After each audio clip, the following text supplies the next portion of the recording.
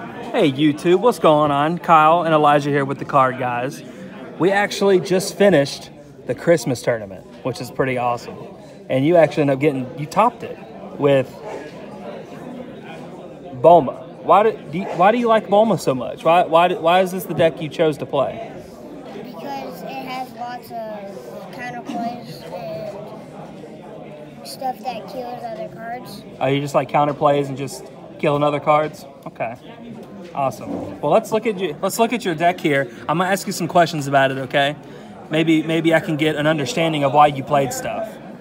First off, are these all your daddy's cards? I figured as much. Funny story, you actually did better than your dad today. So, props for that. This is the future. This is honestly the future right here. All right, so you have 4 the Vegeta in your deck. So why do you play 4 of this card?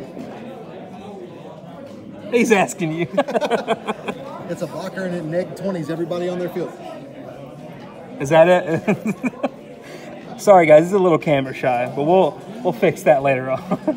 So you said Topo's your favorite card in this entire deck. Why? Can you remind me why? About Topo? Get in here with him, Dad. It's fine.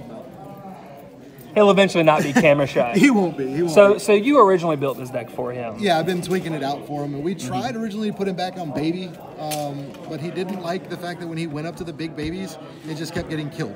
So everybody's been teching their decks to beat the baby decks. Sure. So when he has to play against it and his stuff gets negated or gets blown up, he just gets mad. So we're like, all right, well, let's play the deck that I've been play testing for a little while now, and it has a really good baby matchup, has a really good aggro matchup, Brampley matchup. So I mean, it's probably going to lose the Beerus because Beerus right now is probably top tier. But it's overall, it's really fun for him, and it's got a lot of simplistic things that allow him to learn counterplays, combos, how to get himself to a board state where he can just push through. So now he talked to me about Topo. Obviously, like Topo's probably there's a reason it's a $12 uncommon, and it's not just because it's from DraftBox. Exactly. So, I mean, the card speaks for itself. Yeah, it's a 20K for 2 that negs an attack, and then just because you ditch turns a card, your opponent's Tom. Yeah, they're gonna stop. Now, one card that you and I talked about, we actually played the pre-release against each other, and this is where we found out about was this Vegeta right here. Vegeta Baby is legit. Like that card comes down for 3 on your awakened turn, so you play it. Then you ready your stuff. Now, if they counterplay it, okay, that's going to hurt. But if they don't, this is going to come down and wipe their field. Yeah. Because you can ditch a card to KO any battle card that they have that's tapped. Yeah. And if it has barrier, you just pay a card to tap it with barrier and then pay another card to kill it. And you have so many cards in hand anyway. Right. Bulma just draws a ton of cards to just fuel this engine. And so if somebody's playing Brampley and they put out the 4-drop Piccolo, you're just like, all right, I'm going to ditch 2 cards, kill your Piccolo, now your engine's gone. We're sitting on a lot of negates and a lot of other stuff. So all you do is just whittle them away with your battle card, with your big 20Ks. So like this one here, the Gohan. And we just hide behind so many fog effects. And then eventually we'll get up to the secret rare. Keep blocking it and just like eventually play the secret rare and then the Fu and the baby. Right. You just get up into your big bombs, and you have so much extra energy. So I'm assuming you just play this and then just attack with your weenies because their leader is like nothing? No, this doesn't hit their leader. This just hits their battle cards. That's there for Hachiyak. Oh, because when I was playtesting this, the deck is awful against Hachiyak until you get to the secret rare. And I was like, well, we can't be that bad. Sure. So we put this in, and it stops Hachi altogether. Okay, cool.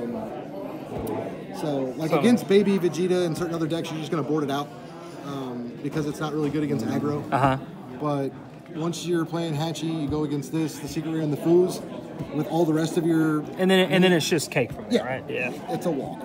Awesome. Well, is there anything you think you'd change with the deck, or is this like one of the finalized lists? This is probably one of the finalized lists on it. I mean, just like one of the other guys in the videos, the one that got first place, Topo may be able to go down to 3. And then add in something else to give us maybe another bigger push. But I need some bigger people's help on that one to try and maybe finalize. The deck is very tight. It is. So it is. So, but we've been having a lot of fun with it. Maybe the Topo moving over to a 3rd denial, since just like with the Beerus deck, you sit back for the first so many turns.